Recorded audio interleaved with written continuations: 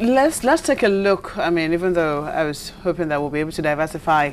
By the way, we're going to forward the bill for advertising to your office after this program. No, you just see. Anyway, talking about the decentralization of millers, you know, rolling mills. How exactly do you intend to do? Is that going to be government run, or you say you're bringing this special facilities? Is that for individuals to buy, or how exactly is it supposed to work? Yeah, good point. This government, we are working very hard to diversify the economy, and to do that, we must actually enable the private sector. So everything we do is really for the private sector. But we don't believe that a laissez-faire system in which government just simply sits back and assumes that market forces by itself is going to solve a problem, is going to do it. I don't buy that argument at all. And so that's why government has to enable it.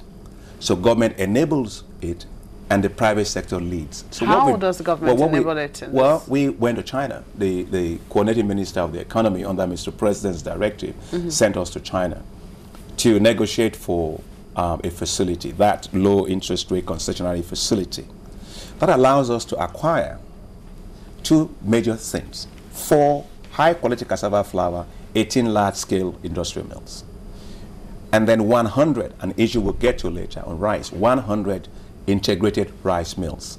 Total financing for that, $1.2 billion.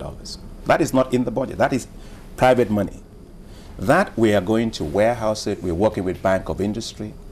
That is going to be advertised for private sector to buy them. So government is catalyzing access to cheaper financing, because if we left it just to the private sector, it will never happen. So government's role is to enable. The role of the private sector is to take it. And so that's what we are really doing, and we're very excited about that. And I think this is one of the things where, you know, Mr. President uses his political weight to drive change that is structural. Okay, let's go back to the issue of security, because I mean we've talked about how, you know, displacement is beginning to affect farmers up north and supply down south as well. How exactly do you intend to tackle it? We've read articles where they say that the Ministry of Agriculture cannot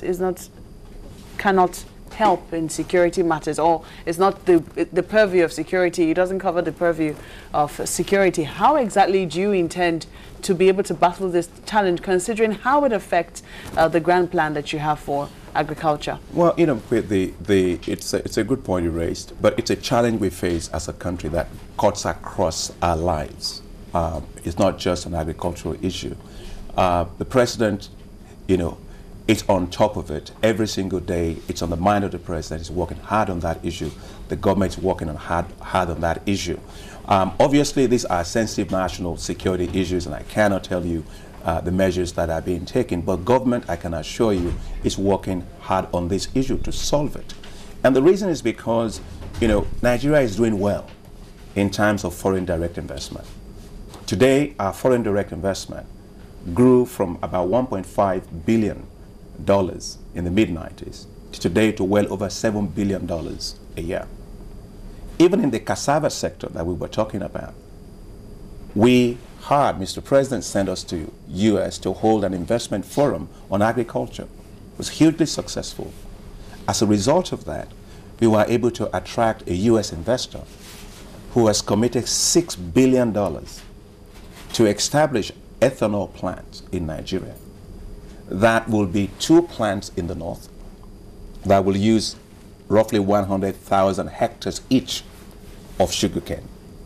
And in the south, 2 ethanol plants that will use 75,000 hectares each.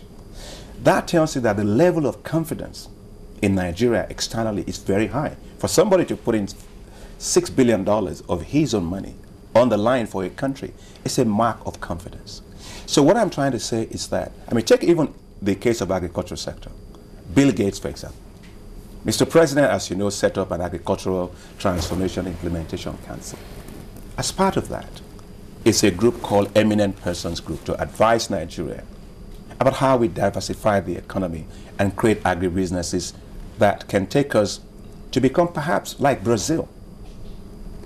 I'm glad to say that Bill Gates, is the richest man on the face of the earth, was called by His Excellency the President, and Bill Gates agreed to be a member of the eminent persons group to advise Mr. President on agriculture in Nigeria. That tells you that there is huge confidence in this economy. So I think that's why you see that we are working day and night on the security issue. But the thing is also, I mean, presently, what compensation do we have for the farmers who have been displaced or those who have lost produce as a result of the conflict or the security situation that we currently encounter? Yeah, agriculture is not on the exclusive list. It's on the concurrent list. And so the state governments are working, they're doing their best. Each of the governors are doing their best, especially in the north where we have challenges. The northern governors are working hard. They're working with His Excellency the President, looking for ways in which to solve that particular issue.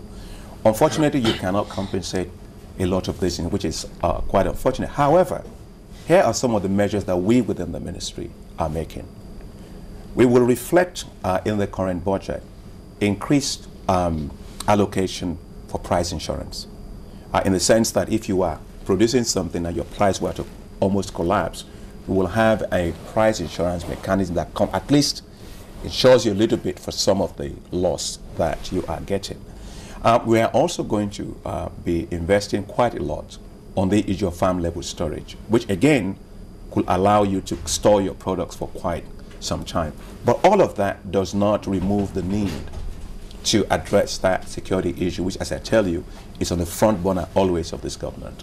And by the grace of God, we will succeed with it. Well, a whole lot to talk about. And but again, you talked about rice. When we talk about rice, perhaps we should also be looking at some other products here in the country that we can easily export along with the cassava we talked about.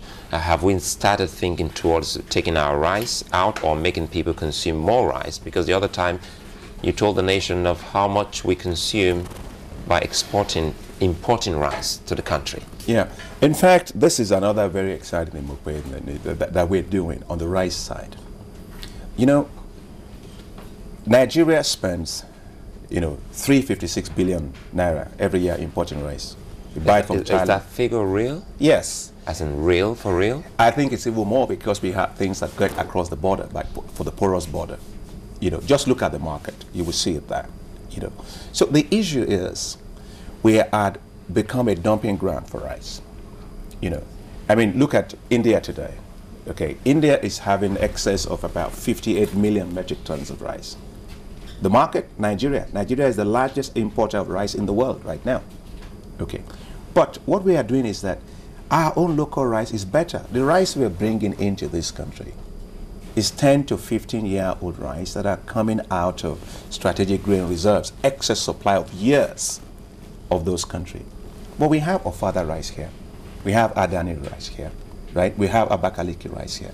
It's better rice. And here are some of the things that have happened in the last 1 year. When Mr. President announced the policy for us to be self-sufficient in rice, we had to do a number of things. The first thing is to close the loophole where people bring in brown rice and disguise it as finished rice.